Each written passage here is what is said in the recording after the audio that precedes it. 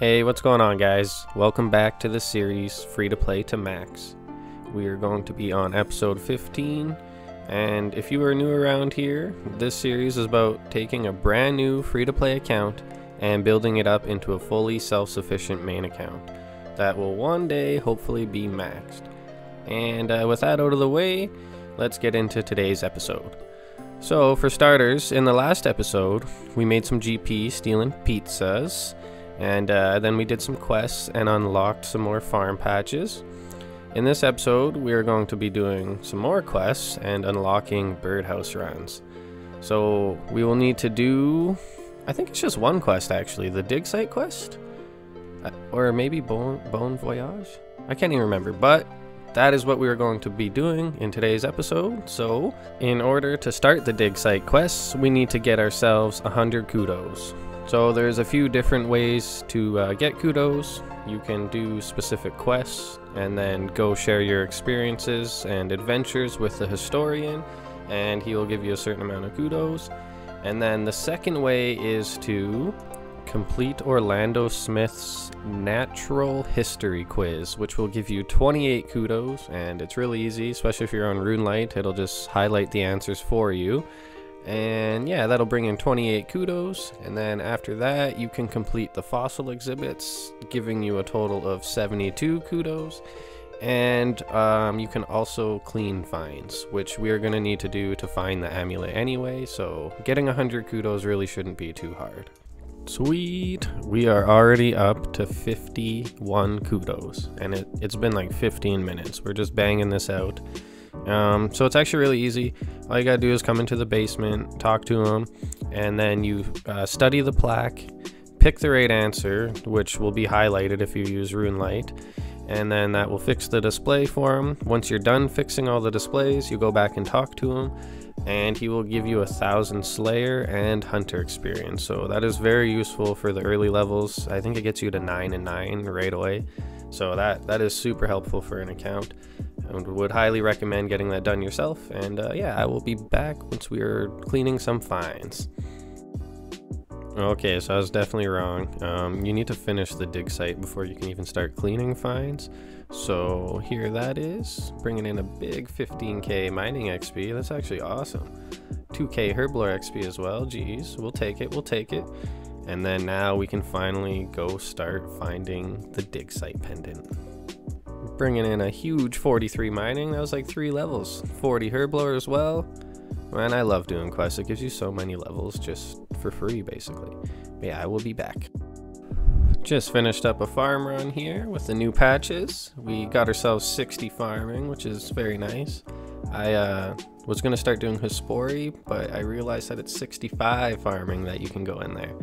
But we're going to finish this one off, and real quick, just want to show the profits off, because I mean, for being able to do this like every hour, it's definitely how I'm maintaining my bond. Like if it wasn't for farm runs, I probably wouldn't even be able to.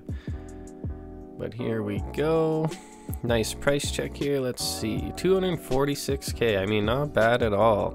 We'll take it. Okay guys, so we're finally cleaning some finds here. Well, I'm attempting to clean some, but I haven't even taken any yet.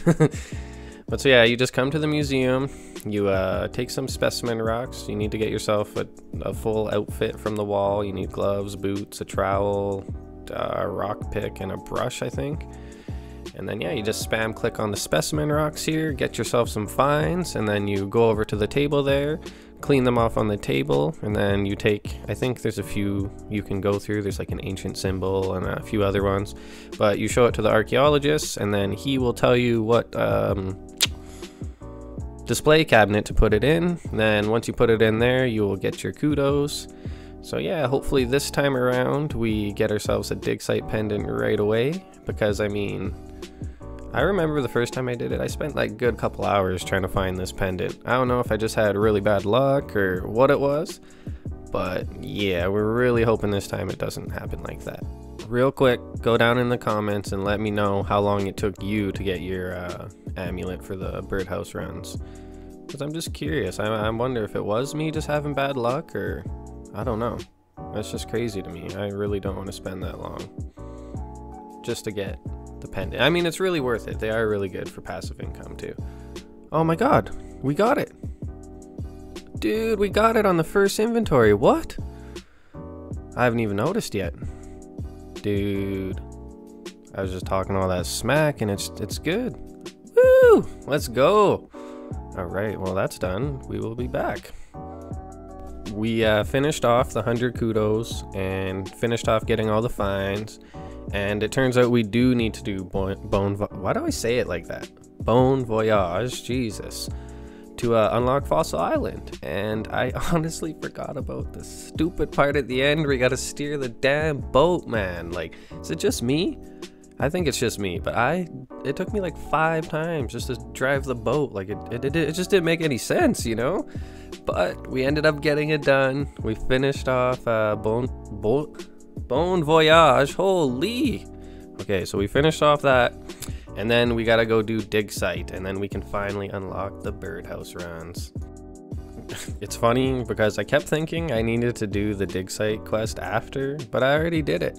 So like, I don't know why I kept thinking that. But before, you can make your birdhouse runs super quick. In total, I think they really take like 3 or 4 minutes. But before you have access to the mushroom transport system, you have to go to each individual teleport, use it, and then it'll be unlocked. And so yeah, we're just gonna do that real quick. Gotta run over to it by feet the old-fashioned way, you know, gotta do it manually. But once it's done forever, and then we don't gotta worry about it. So yeah, we just gotta come over here, climb up the ladder, cross the bridge. We're gonna climb down over here.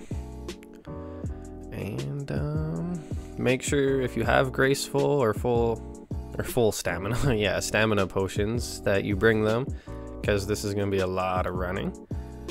But yeah, so we're just about there. Come on. All right, there we go. So you can see, where is it? Oh, it's a little further up. I'm crazy. You can see them on the map too. There's the magic mush tree. And see, there we go. So we just need to use it once, and then we can come here whenever we need. All right, so now we need to unlock the other 2, because there's 4 altogether, so you have to unlock 2 teleports, and there's 2 birdhouses at each teleport. So we will go back to the house on the hill, I think. No, I guess we're gonna run. Oh, right, there's a little rowboat we can take over there. Okay, so real quick, we'll do that. You gotta come over this way, past the Fossil Island crabs, I think they're called. You take the rowboat, you travel to that little island that has a bank on it. Oh. Damn, auto-retaliate. There we go, we row out to sea. I just used the bank because I've never used this bank actually, so it's kind of cool. Now we're going to travel on the boat again, and we are going to row to the camp. And then from the camp, we got a little bit of a run. It's not too bad though. All in all, getting the teleportations unlocked really doesn't take too long. But here we go. Drinking that stamina up, even though kind of a waste. Staminas are expensive these days, holy. But so as you can see, they're just over here. You have to go all the way around. I tried to take a shortcut, but my recording actually cut off like just about here too, so sorry. Alright, so we are gonna do a quick birdhouse run for you guys so you can see just how fast they are. I think it really, like, it took me like 2.5 minutes or something like that. And I forgot to record the first couple, so we're already on like 18 hunter, I want to say. 20 hunter, okay. So the first few birdhouses you start on normal, then you go to oak and then willow, but you'll fly through the levels. It's crazy, honestly. So we got the 20 hunter, and the timer is at 2 minutes so far. And I mean, I looked at my hunter thing to see how long until the next birdhouses and stuff like that. So I mean, you could shave off a couple seconds, but 2 minutes every hour, that's some good money, honestly. And you get birdhouse, not birdhouses. What am I trying to say here? You get the bird nests, jeez. But yeah, you get bird nests and they have seeds in them and they have a chance at making even more money, so definitely really good for your account. And the beginning hunter levels are so slow that it's just not even worth it. But yeah, here we go. We're at the last birdhouse here, and it's been 2 minutes and 50 seconds. Closing it up with 22 hunter, it's not bad.